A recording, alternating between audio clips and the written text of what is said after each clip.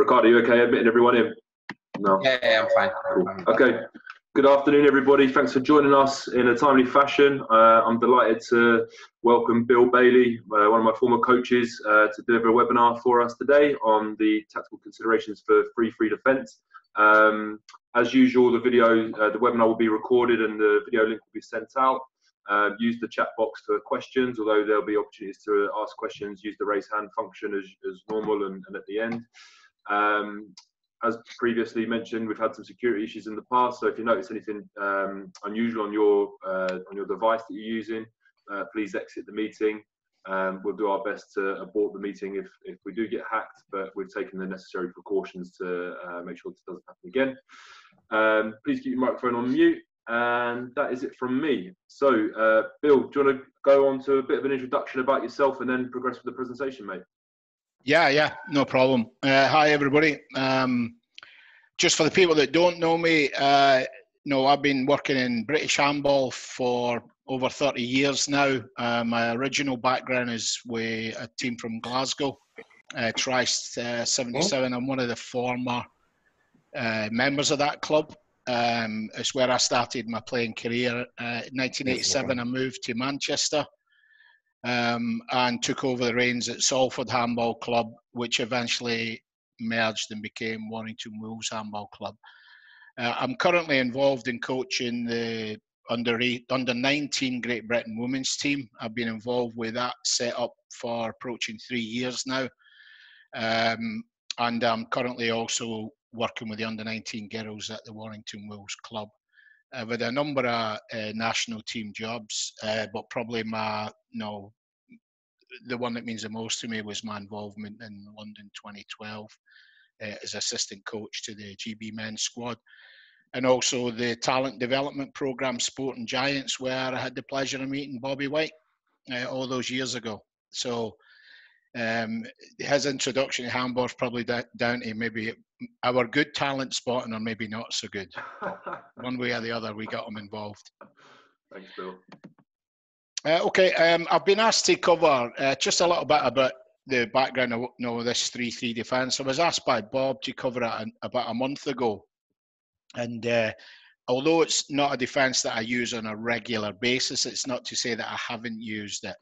So the presentation is going to be based on my understanding, a little bit of research I've done on it, why people would possibly use the defence. But essentially, it is an ideal defence, I do believe, for teaching young players defence. A 3-3 system, it's like two banks of defenders, a front row and a back row. It teaches the early parts about cooperation, and also defending one against one. So there's two presentations here. One is a little bit about how I feel 3-3 works, what the responsibilities are, what we should be looking at in the training method. And then the second presentation is a little bit around, how we can help young players make better decisions when they're learning defensive skill. Because, I'm sure a number of people down here, there's not a great deal or a high percentage of training goes necessarily towards skill training for defense. So if you just bear with me when I get this screen up.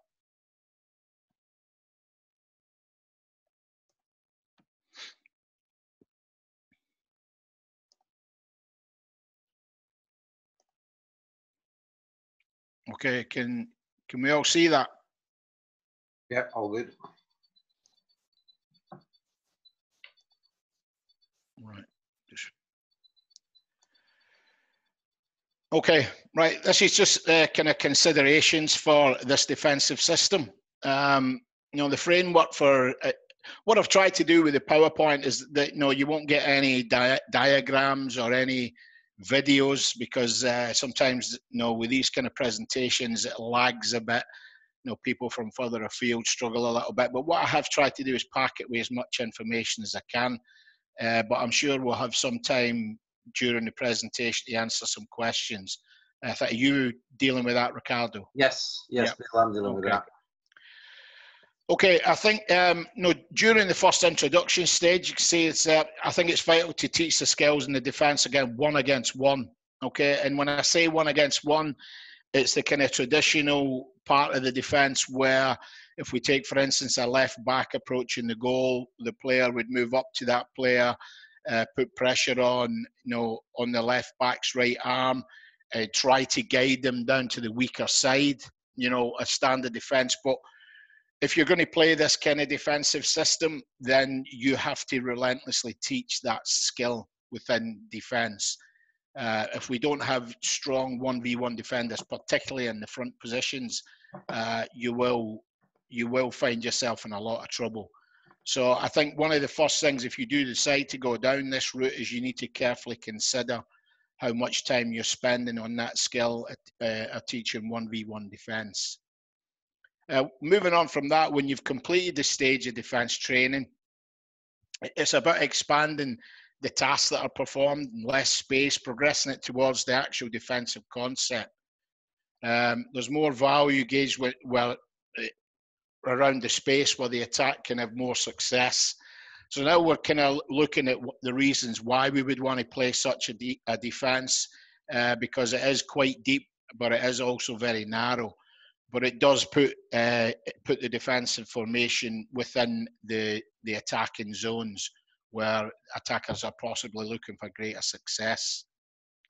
And then we then begin to place a bit of significance on the defensive space and the management of attackers. And it's a kind of new approach that allows them, with their technical and tactical strategic skill. If I just, something's happened to my screen, just bear with me a minute.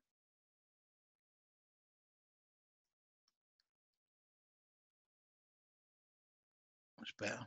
Sorry about that.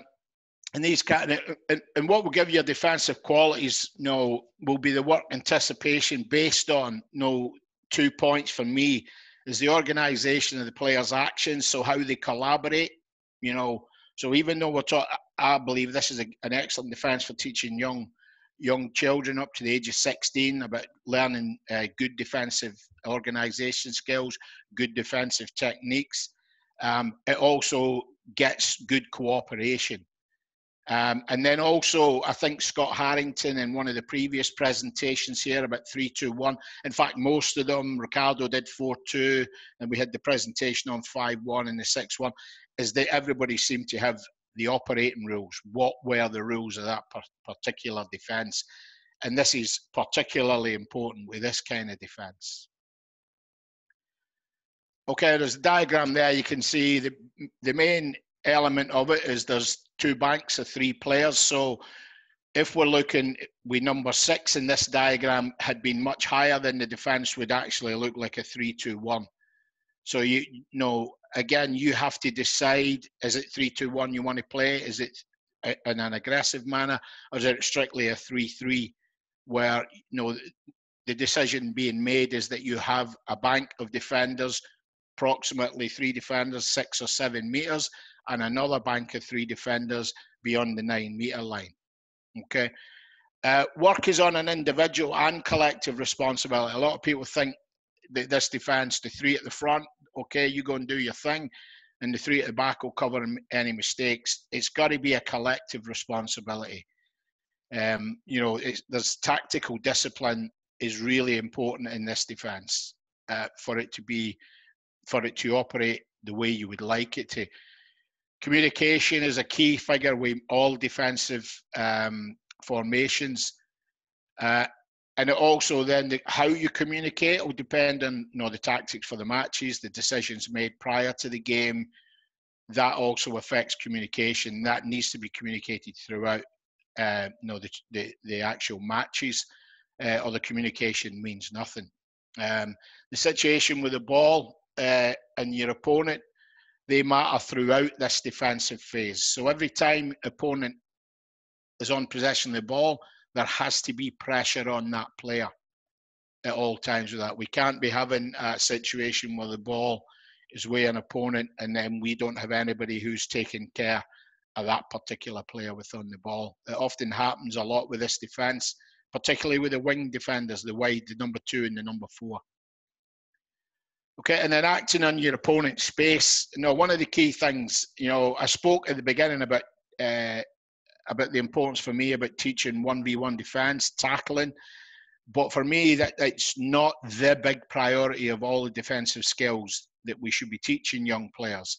Okay, and one of them is about taking the initiative and closing paths. So we want to close the route to the goal by using their body, and they also want to close passing channels, look for chances to put a press on, to intercept passes, and be aware of where those particular channels are.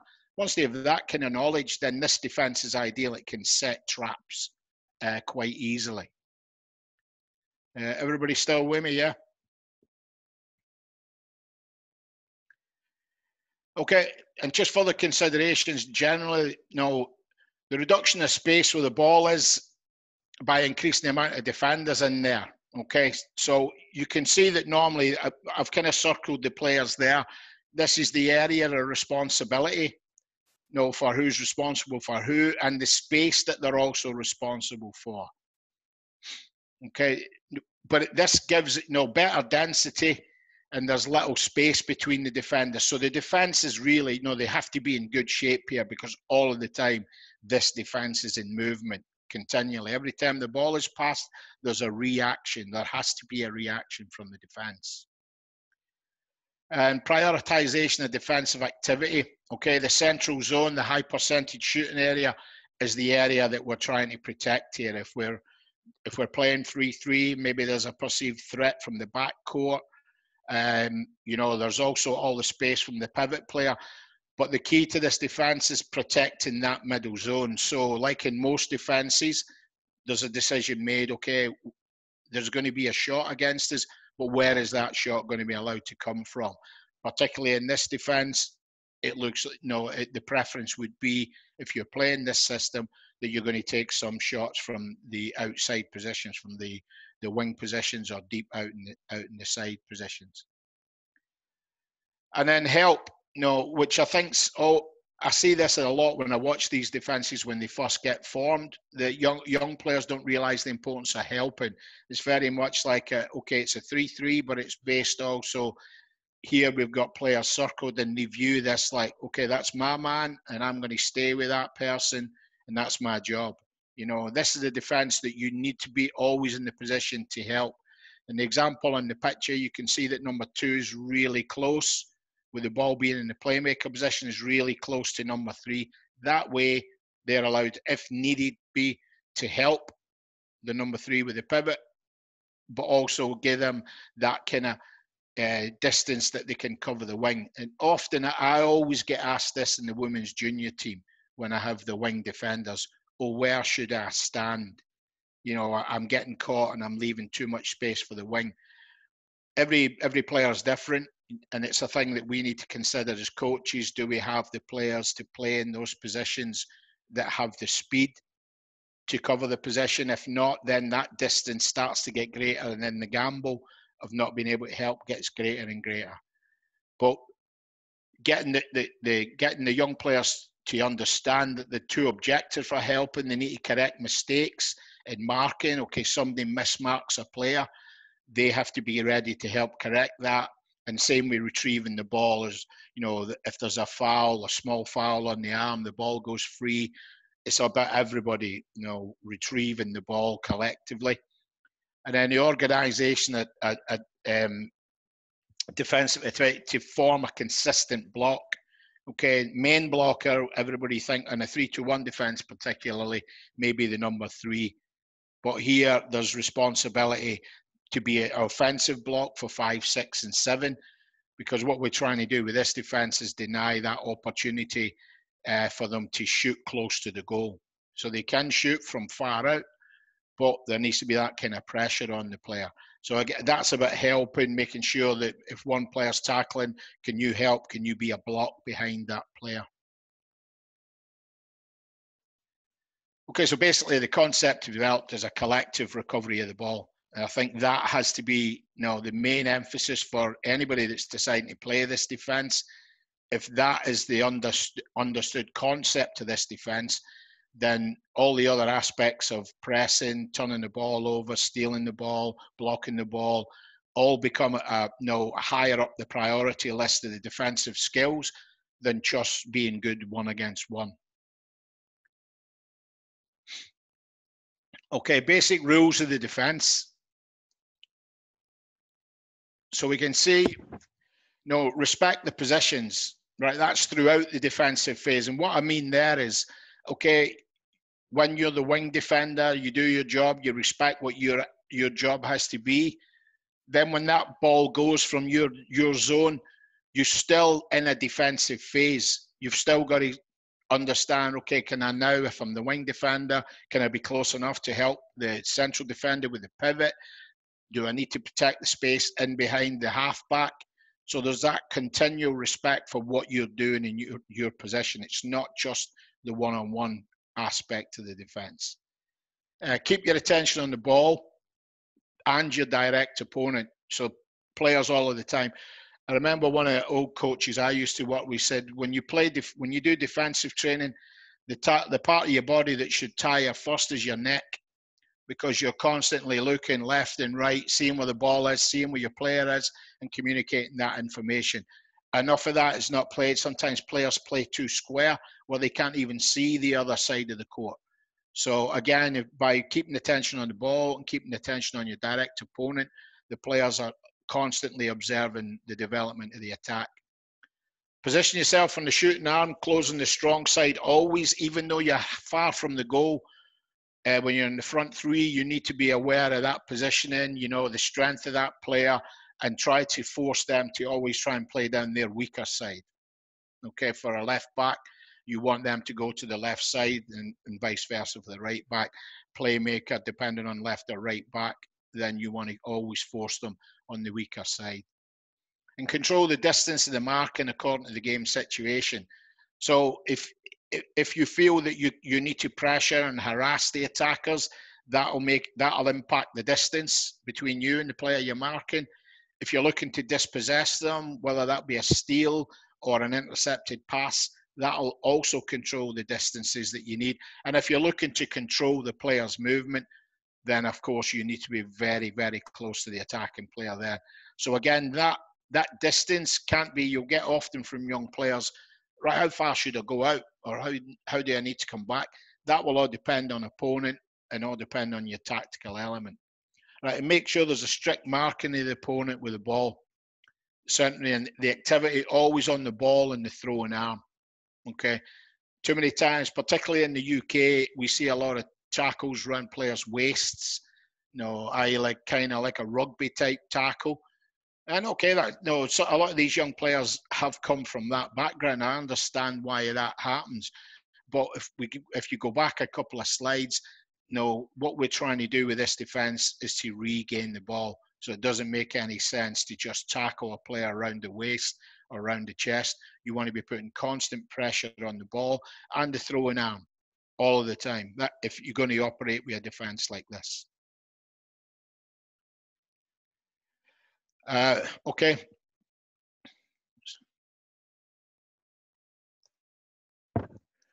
Always preventing passes into the 6-metre line. That goes for every single defence, but particularly here, there's a lot of space to be covered. Okay, but it's not about, often they think, right, okay, I'll let them receive the ball or her receive the ball, and then I'll take my chance 1-on-1 with them. Far better to win the ball with the pass. So, the players need to learn about positioning and opening potential passes to the pivot where the defender has a chance to win the ball back. It's far, far better, particularly if you're up against modern pivot players who are quite tall, quite strong. Then you'll always win the battle if you can win the ball. If they get the ball before you, then the chances are you may win the tussle or you may find yourself in a suspension and a 7-metre. So better to always kind of teach them to try to protect the pass into any play on the 6-metre, whether it's the pivot or a second pivot who's come in a transition. Help colleagues when they require it. We talked about that before. And then have continuous and sustained rhythm of the defence. So this is all about its movement. The defence there needs to be a reaction every time the ball is passed, and then we adjust the types of skills needed to achieve that. So we're being adaptable all of the time. Sometimes the movement might need to be different to adapt to the situation. But this is a dynamic defence that won't operate and it won't work properly unless there's continuous and sustained rhythm in the movement of the defence. And it's organised based on the space and not the opponent. Always protect the space. We sometimes get the problem, okay, the left winger decides to run in like second pivot. Should I run Wayham, coach? Should I stay here? What do you want me to do? The best thing is, right, you have to protect the space. Each player on the court has space to protect. And if the backcourt player makes the run to the second pivot, there's no need to protect the space out there because the player that you're marking effectively now is behind you, so they can run back with that player. But on the wing transition, it's not necessary for them to run all the way across, but there needs to be that direct communication. But the key thing here is the players are looking to try and protect the space that's in front of them.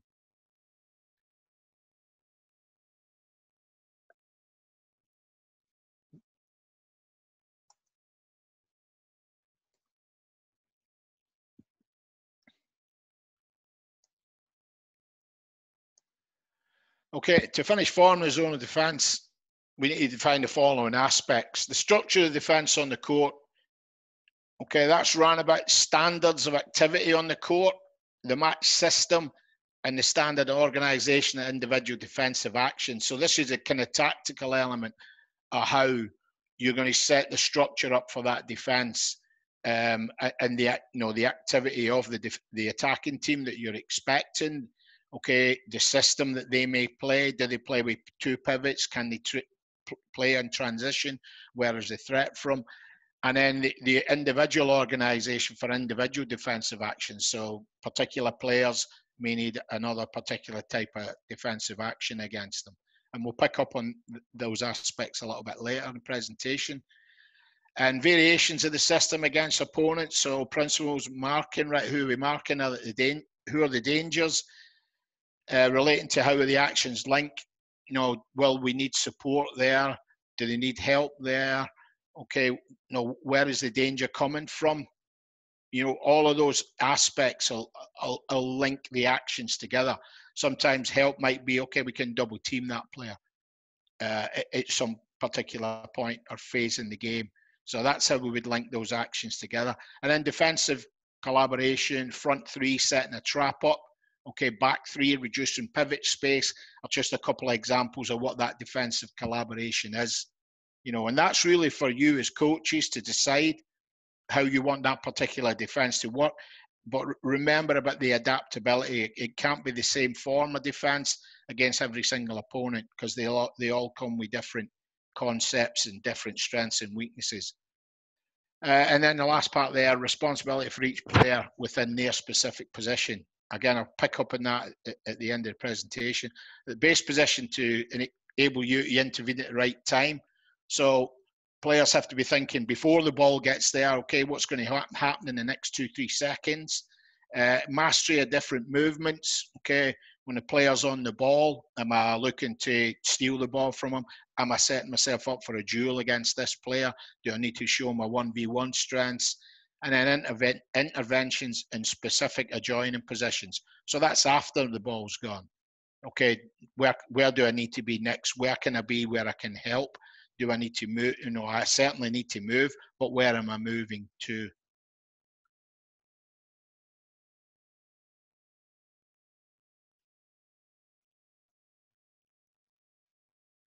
Okay, so has anybody got any questions while I put the next screen up? There's nothing in the chat, mate, so far. But... No. Right, good, okay. Let me just,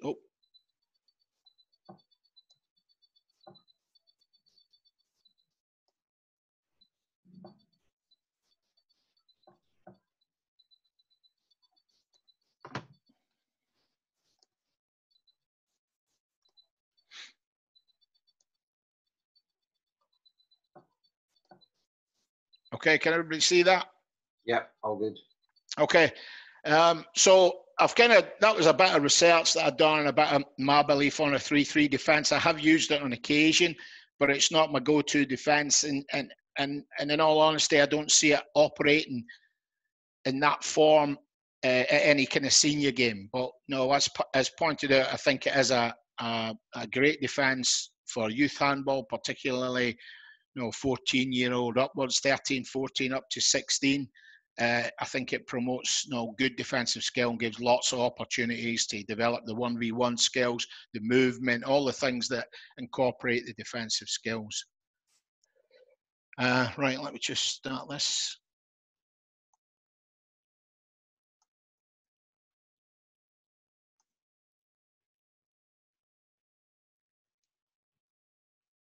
Okay, in this introduction, I'm going to try and get through organizational stuff and how the elements of this defense are built up and what we can work on to develop the different moments in the defense.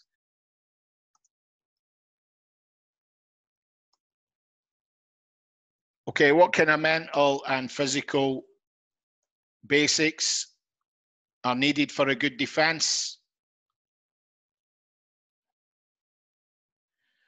What is skill in defense? Often, there's a whole raft of stuff there that's missed out. Normally, people think skill in defense is tackling.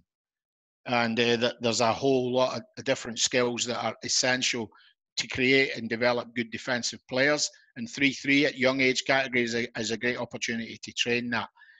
And what kind of technical situations and challenges are going on? How can we learn, recognize, and handle different issues? And what kind of tactical situations and challenges are going on? Okay, that's how do we learn, recognize, and get them to handle different issues, get them to think for themselves, and problem solve for themselves. It's often a situation in youth handball, particularly they'll ask you after 2 or 3 occasions of maybe losing 1-against-1 or failing to pick up a runner into the pivot position. Well, what do you need to do about this? And they need to get into the mindset of thinking about this kind of before, during the duel and what's happening after, and it'll often help them problem solve in that situation. Okay, so I'll try to give you the answers to these in this introduction. So, organizational defense skills. Okay, what we're trying to do is look at a framework that will be needed to develop skills in defense. And my understanding of the defensive game is split into these phases. What happens in advance of the situation? We talked about that. So, what are we doing before the ball gets to the player, the space I'm protecting? What happens in the situation? So when the player receives the ball, what's going on? What do I need to do? What's potential for them? What happens when they're in a duel? So the player decides to go for 1-against-1. Particularly in a 3-3 defense, this could often be the case. And then what happens after the situation? So that kind of 4 areas there of getting players, by training the players and getting to think along this line, in my opinion, it helps them problem solve for themselves to realize, was the situation before the ball came here? Did I not do what I should have done? Did it happen as soon as the ball arrived? What was the problem in the duel? Was my footwork wrong? Was I on the wrong side of the attacker? And was the problem because I didn't do anything after the ball had gone? I failed to move, etc. So they can start to look at the skills that they've got and when they were appropriately applied. So we've got in advance of the situation. So the description of that is about movement, getting the right position at the right time. So prior to any action, they need to be thinking, right, am I in the right position? Do I need to be there now? Am I late in getting there? And then more importantly, what I call standby mode. They have to be in a ready defensive position. Okay, not stood with their legs straight, hands on their hips or anything, but ready to go into action. It's an athletic stance. You see it in most sports, especially team sports. Okay, then you have the physical, technical side. So it's about, right, what do I need to do? Now that I know where I need to be to get myself in standby mode, what's the most appropriate way? Is it sideways? Do I go forward? Do I go backwards? And it's at maximum pace because they need to be in that position. So sometimes sideways is not always the most appropriate way to cover the distance. If it's a 1.5, 2 meter movement, of course, maybe they can be there sideways. Any more than that, they have to turn and run to be in that position, in my opinion. And then technical, tactical, they need to explain the situation. Where are they at? Could they explain it? Should I ask them, right, what happened there? And what could happen in the next 2 to 3 seconds? So already we're getting them focused on being prepared. The ball's coming, it's coming to their position. Is everything right? Are they in the right position? What possibly is going to happen when the ball comes here? It's a little better getting them to think about anticipation. Okay, and then when you end up in the situation, okay, we talked before the description that you're in standby mode, so the movement, reaction, some of the skills that we talked about during that movement. And could we intercept them? Could we block? Do we cut them off? Do we secure the space? Do I feint a movement? Do I press the player? Do I tackle the player? Or do I help somebody else? Because of this, what's dictated in the situation. And then the physical tactical element is about, okay, I could intercept the pass, we could steal the ball, we could block shots, and that's also from the ground and from a jump. And then it's offensive and defensive blocking. So sometimes if you get players to think, okay, I'm much taller than they are in the backcourt, then it could be a defensive block. We don't need to open any space up. If you're playing number 3 in the 3-3 defense, then absolutely most of the time is a defensive block. But the front 3 players could be offensive blockers. They're moving up in the space, but still using that blocking skill with the arms above the head. Close the space, okay? By closing space, sometimes we make the attackers make a mistake, or force them to make one more pass that they weren't intending to do because the space they were aiming for is no longer available. And then if you're controlling the space, and then you control the attackers. We said that in the earlier presentation. But if they're controlling the space, you're going to find yourself in trouble. And then slowing the pivot player. That's also the same about closing space. We know the pivot wants that space. Then if I'm closing the space and I'm making a move around, the taller player, we good standby mode with the legs, shoulder width apart. The pivots need to run around you, and it slows timing and everything. And then the last parts are about securing, feinting, pressing and tackling. When we talk about feints as a defender, that's about, again, provoking mistakes. You may run out a step and step back, force a player to dribble it, then steal the ball. You may move one way, then the other, draw an attacker's foul, etc., etc. And then the technical tactical part here, again, it's about explain and solve the situation. So, they've been thinking about it before it gets there. Maybe they've now got the tools to solve it. They have to think about, is it equal numbers? Okay, is it 2v2, 1v1, 3v3? Or are we superior and inferior? No, have they created 2v1, or 3v2 situations against us? Or have we got the more players where the ball is? But all of the time, defensive players need to think about that aspect, because that will impact on how they perceive what they need to do next and what skills they need to bring in. What's actually up? What's happening? Who's dangerous? Choose the right action, collaborate in defence, all the things we talked about before.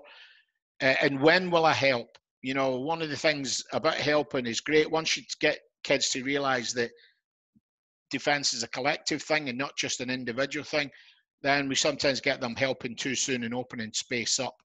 Again, but that's a development thing. They have to make that mistake many, many times before they recognise what the timing looks like, what the distance and what's safe for them, and when they're needed to help, and building trust in the players next to them that they could solve the problem and wouldn't need the help.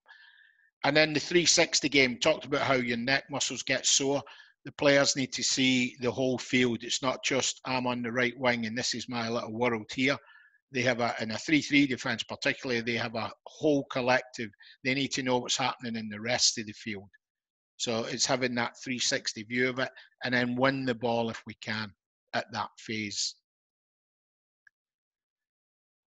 Okay, then in the duel, now this is the one where I've put probably the least amount of information because for me, it's simply down to your 1v1 skill there. But all the other key aspects of defence training, you might not get to that part if you're good at the other things. We may have won the ball already. But if we are in a dual situation, a 1v1, it's about the legs. First defense for me, when I'm teaching young kids, it starts with your legs. It's not about your upper body and tackling and being strong. They're all, of course, prerequisites of defense, but it starts with the legs at a younger age. Always being in balance, especially when they're in close contact. And then when they have the duel doesn't necessarily always have to be with a player on the ball. It can also be with a player off the ball, for instance, with a pivot, And again, this goes back to what you're doing before the ball's received. What do you need to do? Close the space. So there's a bit of a duel there. They have to think about, are they front to front, or has the attacker got the back to you? Because they had two different actions completely, and the young players need to be aware of that, that situation. And the same applies when it's a duel with a player without the ball, mainly pivots. Are they front to front or back to you? So technically in this area, because we need to cut space, maybe we need to press them, and certainly we will at some point be tackling in this dual situation. And when I went back to, if you decide to play a 3-3 or even a 3-2-1 defense or 4-2, then this 1v1 part of your game has to be trained meticulously and constantly for this defense to be a success, because there will be a lot more duels and a lot more 1v1 situations in such an open defense. And the idea of the technical elements is either we make a stop in the game, either by making a foul, or we provoke a mistake. Okay, we may small foul on the arm, they may throw the ball out of play, they may hit another player on a footwear, or the pass goes astray. But that's got to be the two main emphases of it. Stop the game or provoke a mistake. Don't run up to make a tackle and then stop 1.5, 2 meters short of the attacking player and do nothing, because then you open space in front of you and don't cover any space behind you, and the player's still allowed to do as they wish. Are we all right for time, Bob? Yes, mate, we're fine. We've got about 8 minutes, and then we've got time for questions, so you carry on as okay, yeah, but we're near the end anyway. Okay, then after the situation, the stuff that we need to consider. Okay, obviously it's a new situation. Ball's been passed on, so it demands a new action and a relocation to the next task. So your task may have gone from just being in a 1v1 duel. You've been successful. They've passed the ball off. It's a new task now. Are you available to help? Do you need to cover space somewhere else? Do you need to cover the pivot who's moved into your space, etc.? The tactical elements physically for that is about movement, sideways, backwards, forwards, and the pace that you're running at. And then technical and tactical aspect, reposition yourself. Create a new situation in what is your new task. And I believe with those 4 areas and those 4 little grids, if you can work with the players and get them in that mindset, it will make them better problem solvers for you. They will understand defensive systems and their role within the system, irrespective whether you play 3-3 or any other type of defense, when these aspects are in their mindset when they're thinking about problems during the defensive situations. Okay, now going back to the 3-3 defense now. So the description that I researched and I had sort of, when I've played this defense previously, was about specific objectives of the defenders. So we have wing defenders here. We talked about, avoid being outplayed. So strong 1v1 towards the center of the defense. Okay, not opening space up inside the number 3, the central defender. Impede circulation to the wingers. Successfully be able to solve 2v2 situations. And then closing space in the lateral zone. That's all about protecting that central zone. So if you've traditionally been playing a 5-1 or a 6-0 defense, you suddenly think, oh, I know what, I'm going to do a 3-3 defense. The role of your wingers is completely alien if they've never played this before, because suddenly now they're cooperating with probably your strongest defender, and they're covering a lot more space than that 2-3 meter zone on the wing they covered before. Okay, and they need to understand about what changes of opponents with the central defender means, passing on the pivot, passing on a second pivot who comes into the line. Front defenders, okay. Here we've got, don't know what happened there, let's go back. Sorry about that. Front defenders, that's about understanding about closing space, intervening on the players with and without the ball. Doesn't mean that you switch off because your player's not got the ball. If we're going back, we're thinking, right, what am I going to do before he receives the ball? Where should I be? Am I in the right position?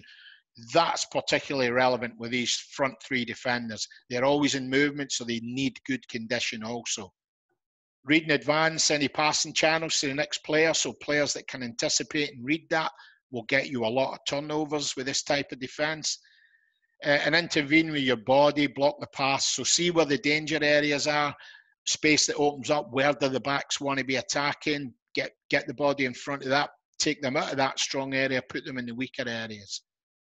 And if your direct opponent runs to the line, if you're in the front, then you need to follow them and you need to keep closely marking them. So it's a completely different concept if the wing runs in.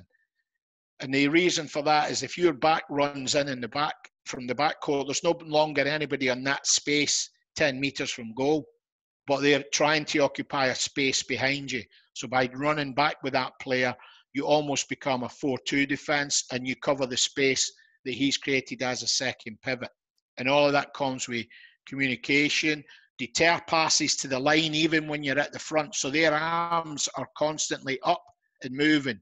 I often see young defenders defending with their arms at shoulder width apart, and players just randomly pass balls straight over their head into an easy pass into a pivot position. That can't happen.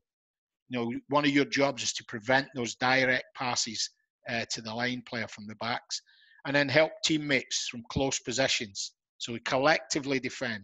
Although it looks like they're spread and wide, if they move appropriately into the space where the ball is, they should always be in a position where they can help their teammates. Only when they get spread so far does it start to become a big 1v1 game with no help allowed.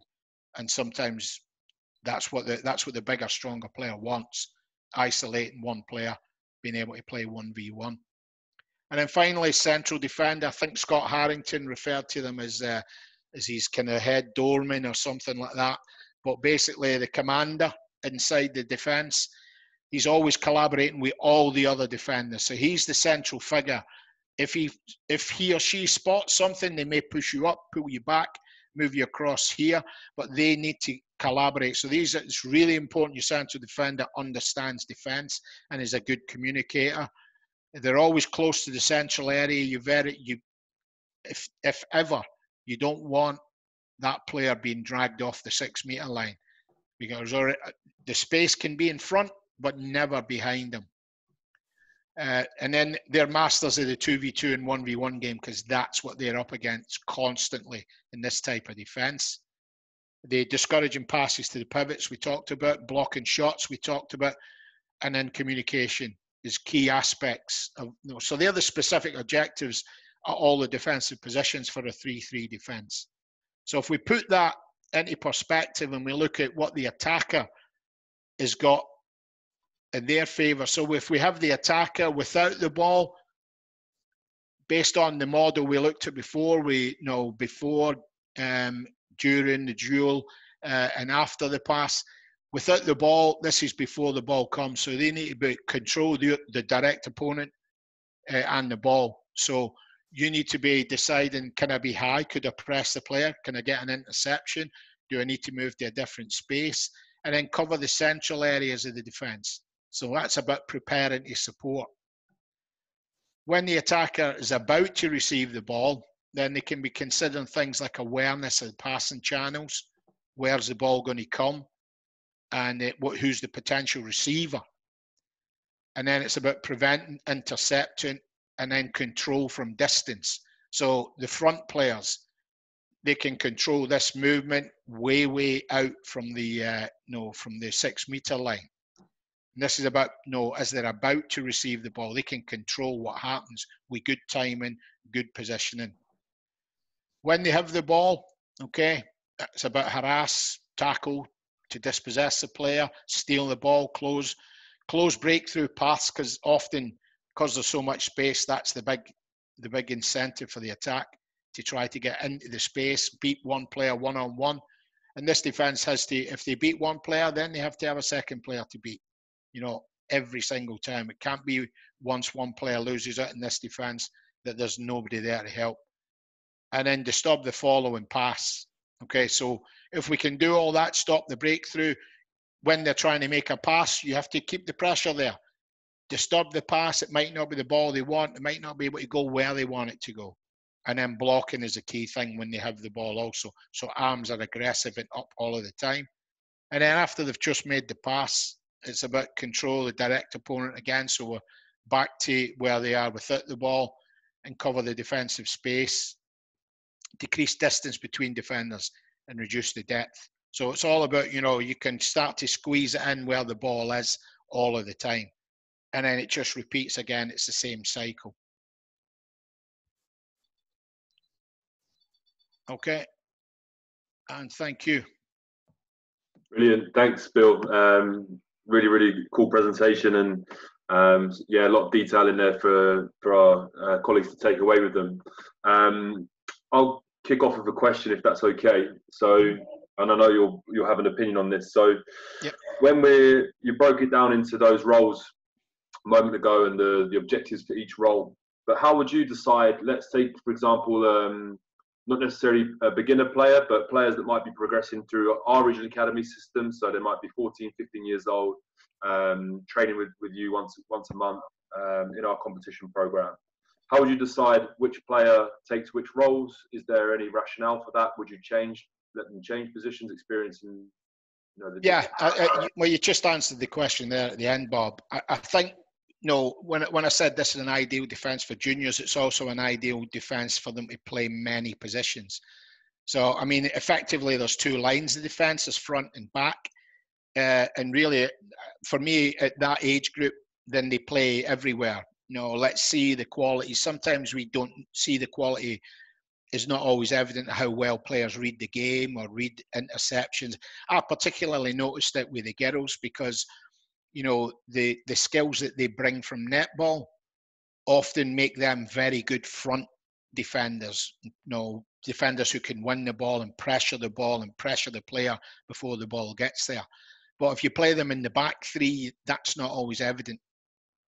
Sure. And how might that kind of then change? So let's say, for example, you were going to go, you were away with the GB U19 girls, yep. And let's say you were 3 games into the tournament that you were playing, your defensive setup that you were using initially isn't working, you decide to change. How would you kind of, then decide who plays where? Well, I think if we were to play a 3-3 defence at any particular point, it would be something that would be planned before I go in there. And it would also be something, if I'm playing a 3-3, it'll be because I need the ball. It'll be because we're behind. So what will shape where I play players will be 2 factors. If there's a strong pivot player, I'll look at 3 at the back who can manage that situation for me. I'll happily take shots from the wing if I have to. But when I'm shaping the 3 at the front, I'll look for speed because I'll be wary of the counter-attack. It's the reason why we're doing it. And I would want players that can help us there, that I don't have to be making changes, taking one player off, put another on, or the playmaker playing at the front, having to wait because she wants to take the ball on the second wave and we lose all momentum in the front players. So that would be how I would shape that. Cool. Okay, I think there's another question that's just come into the chat box. Yeah. Ricardo. So it's a bit more related to the system and how you see the position of the players. And the question is, how far would you ask your 3, say, point defenders in this case to go in distance? Yeah, I think, earlier in the presentation, I said that it's often a question, and it is often a question from coaches as well, young coaches, that, how far do we go on a 3-3? There's no real answer to that. I could say 10 metres, and then they have a player who can score from 11 metres. I could say, 9 meters, and it'll all be dependent on what your objective is. If you set the 3-3 up to, in particular, stop the team scoring, or if you set your 3-3 up to win the ball back, it'll have two different. If you're playing against a particularly weak team, then normally the players themselves tend to go higher because they're hungry. They sense, they can smell blood, and they feel they can get the ball. So they'll push up and up and up. If they're a little bit nervous about the backcourt players, they'll not play so high, and maybe you want them to play high. But I wouldn't draw a line on the court.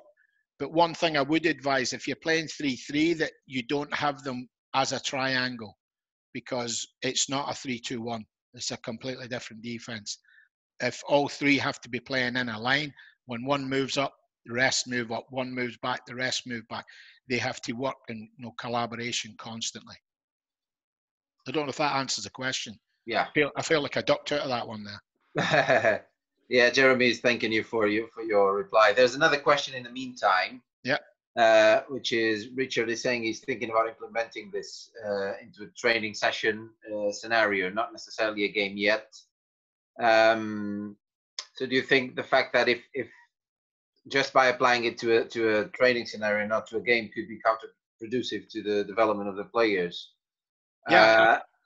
Go on, Bill. Go on. No, yeah, absolutely. I mean, a while back when I was teaching mini handball under 14s, if you like, we used it as a training method where the front three were not allowed inside 9 meters, and the back three were not allowed outside 9 meters. So it kind of gave them the kind of spatial awareness, the movement, what they had to do, how they had to problem solve. And, I think, creative restrictions like that are good, but, keeping the basic principles of it, it shouldn't begin to look like a 3-2-1. If you're going to use it as a training method, as a 3-3, it has to be two banks of three working together. And then, because the key thing with this defense is collaboration. Sometimes in a 3-2-1, collaboration is very important, but the front player in a 3-2-1 is a key player at dictating where they have to be in the point of this triangle all of the time. In a 3-3 doesn't operate like that.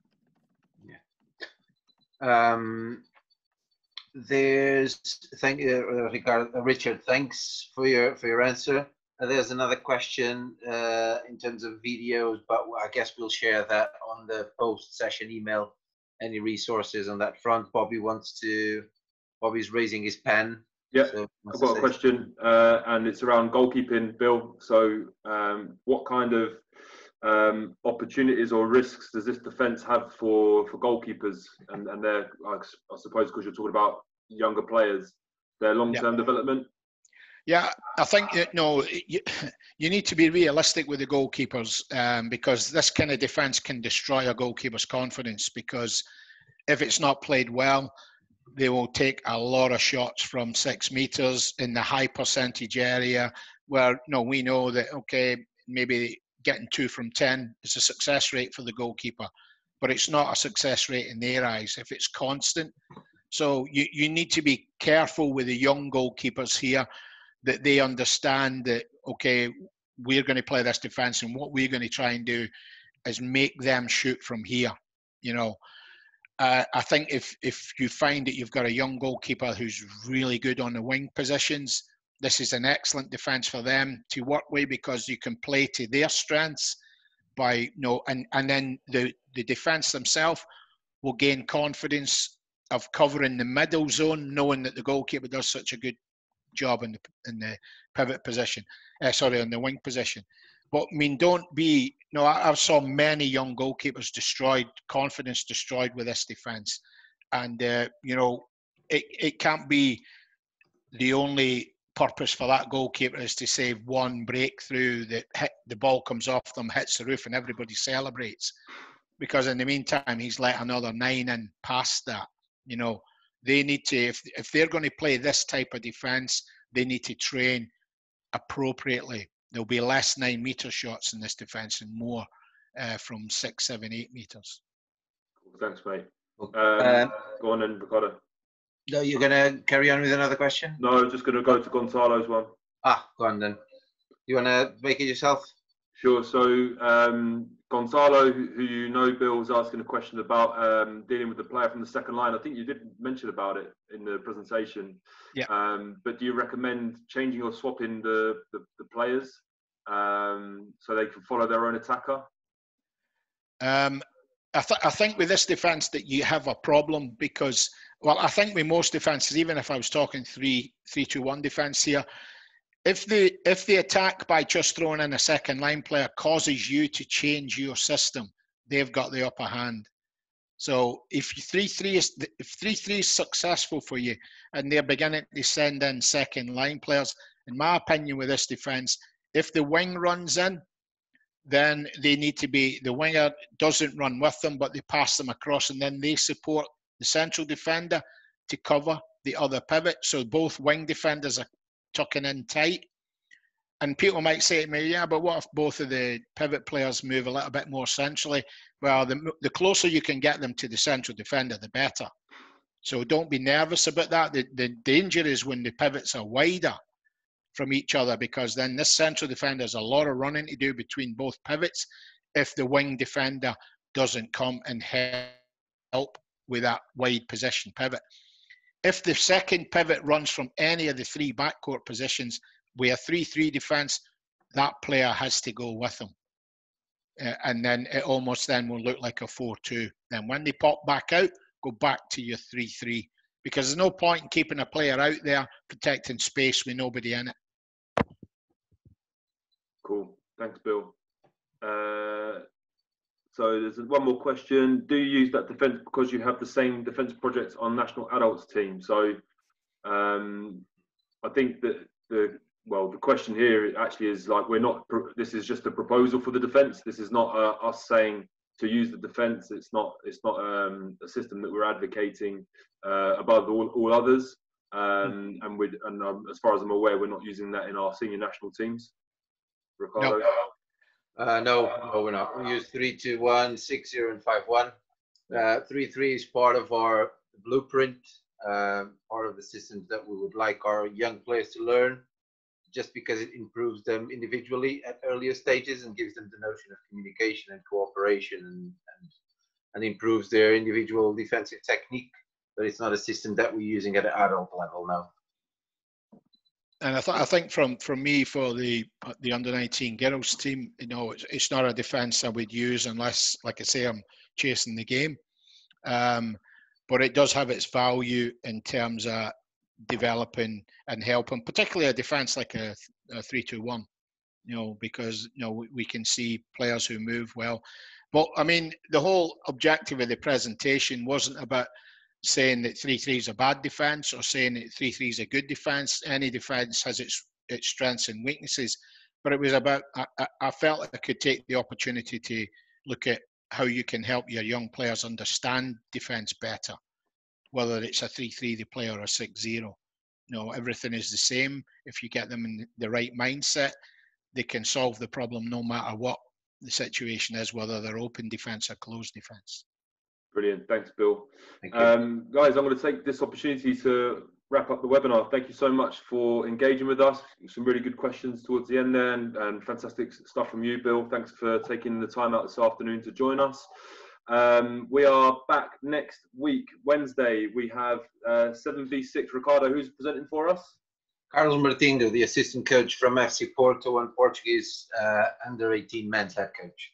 So really interesting one with this this new concept of attacking principles in handball. We look forward to seeing you then. And guys, have a great weekend. Thank you so much.